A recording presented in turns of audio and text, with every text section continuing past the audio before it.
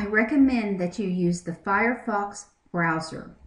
In the course site, click on the link to the Blackboard Collaborate session. The first thing you need to do is to download the Blackboard Collaborate launcher. You will only need to do this one time. It's asking me to save the launcher file. I'm going to save it on my desktop so I can find it again. It may take several minutes to download. In Firefox, your download area gives you a counter so that you can see when the file is downloaded.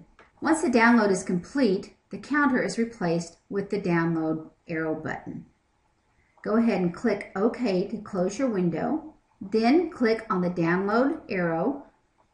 The first item in the download window should be the Blackboard Collaborate launcher. Go ahead and run that.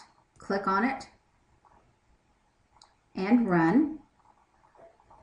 Select the default options and click Finish when it finishes installing. You only have to install the launcher one time.